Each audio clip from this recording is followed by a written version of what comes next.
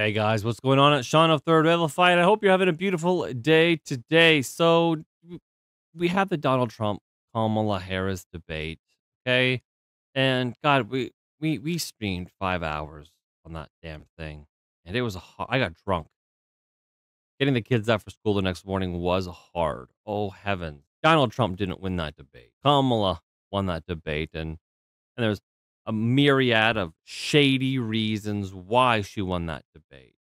In our debate stream, we had the Morning Mayhem. That's Chris Hall of he's very sultry, handsome fella, ladies, huh? He's a award-winning filmmaker.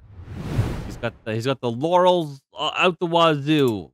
Like the little feathers or whatever that says best movie ever. He's got lots of those things. We're watching this debate, and he was there with us, and I say, hey, I like Kamala in this. She looks good. Something's drawing me to her. She's looking way better. She's popping out against the background. Donald Trump looks like shit. He's sunken in. Like what's going on here? Like I can't put my finger on it, but I know enough that something there's shady games. And then he's like, you know what? You're absolutely right, Sean. He then goes on to say, well, being like a filmmaker and he knows a bit about lighting, right? So he's saying Kamala was like lit better from the front, and she was backlit better, and she popped out from the back, and so she was kind of like coming. That she was like this angel coming out of the darkness, where Donald Trump was almost like the opposite. He wasn't very lit in the foreground, and he wasn't backlit, and so he blended in. It was just it was shady games by ABC, among many of the other shady games that were going on. The 3-0, her podium was shorter, so she could look in proportion. They didn't do a lot of side by side, so you couldn't see how short she was. It was a 3-on-1 beatdown. Just a bunch of things. A conspiracy about the earrings. This is what this video ultimately is about, because it's the most ridiculous one, the most ridiculous thing. And it's actually, no one ever thought it was going to get traction, but it's got traction, which is weird. I think it's funny as hell. Kamala Harris debate earrings twist as mystery company behind stealth Bluetooth jewelry responds and vows to even the playing field for Trump. What? That's hilarious. I suspect ultimately it's just a little company on Kickstarter who is somehow, by the grace of God, found their name at the heart of a big scandal, a big conspiracy, and they're like, well, fuck it. We'll just run with it. We'll just go with it. Maybe that will boost sales. That's what I think is going on here. So a company that makes Bluetooth earrings that resemble Kamala Harris debate jewelry has offered their wares to Donald Trump as well, with one caveat. Harris, who has previously suggested that Bluetooth headphones pose a security risk, was accused of wearing earphones disguised as pearl earrings to aid her during the 90-minute contest Republican rival Donald Trump on Tuesday. Critics have baselessly, now here there's gonna be a bunch of these words. Baselessly? No, there's a basis. You're just either too biased or too fucking retarded to actually look at what the base is of the argument. One of the bases was that Kamala Harris is a fucking idiot. She's an absolute moron, and what she demonstrated was so far beyond her normal natural ability. People are like, what the fuck are we watching? It's true. I was gobsmacked, absolutely gobsmacked, as to how well she was speaking. Nary a cackle. Nary a cackle.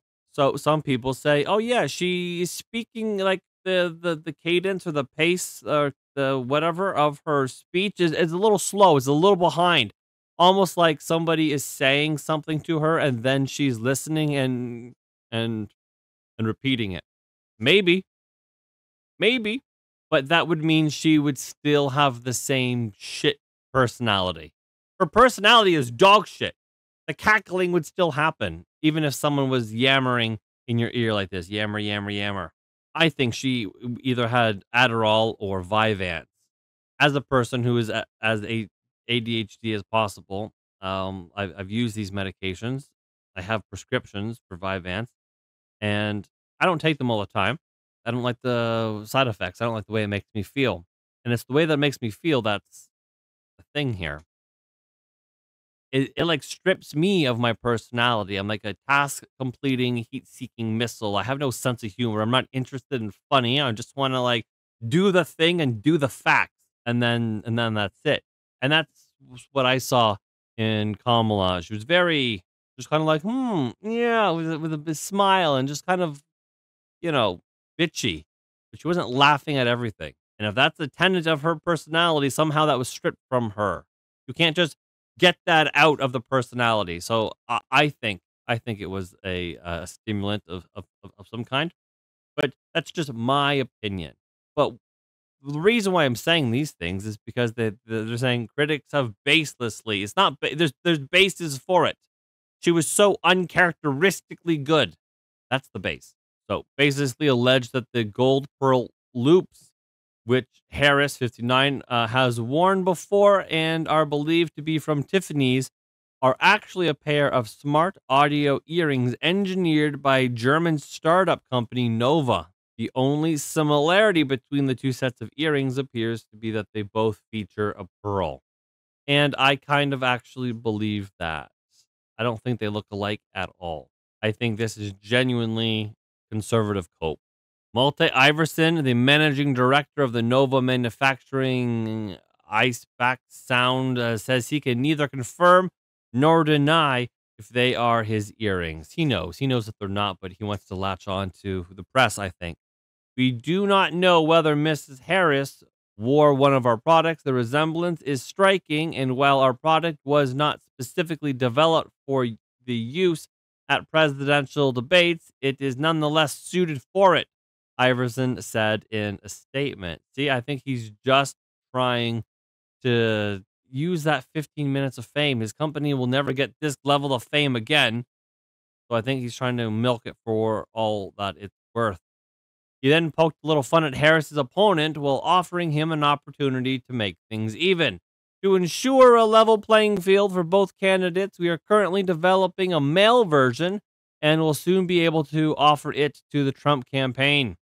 The choice of color is a bit challenging, though, as orange does not go well with a lot of colors, Iverson told Just the News. It's kind of cheeky because Orange Man bad. He also clarified that the company is currently on hard times, saying they face a lawsuit against a Chinese tech company for breaching their patents. He adds that they are also out of stock. See, his company is on hard times, so all of a sudden you find your company that's running out of money in the news and a conspiracy. Why wouldn't you go with it? It's the only thing that could possibly make sense, in my opinion. We are talking to investors in order to ramp up operations accordingly and are confident that we will ship again very soon.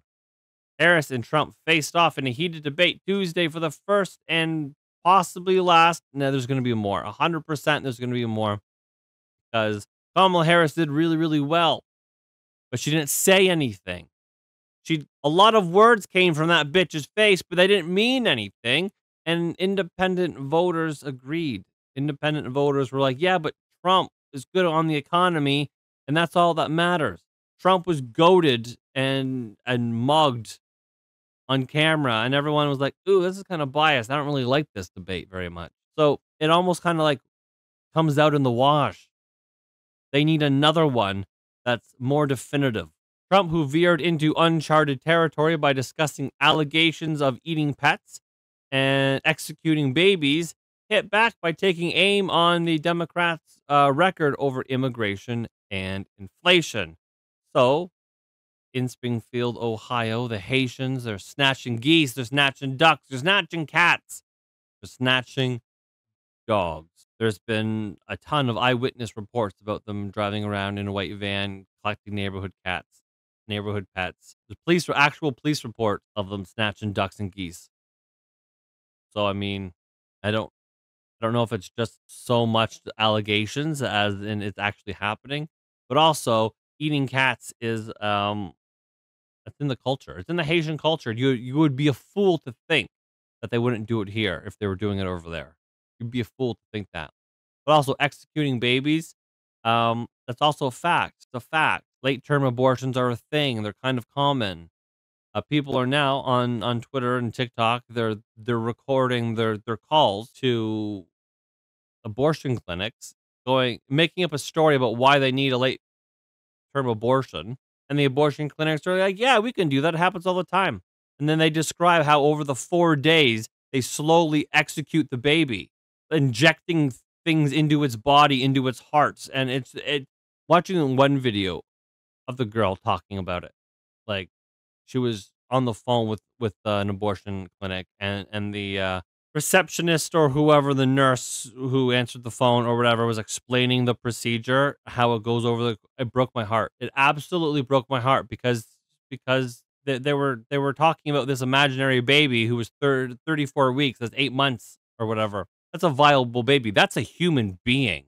And so it is executing babies, but also sometimes when you try and execute a baby, that's like 8 or 9 months, the body tries to deliver it, right? And so then you get, like, the former Governor Northam or whatever talks about how, the baby's born and then, like, kept comfortable, and then they figure out what they're gonna do to it.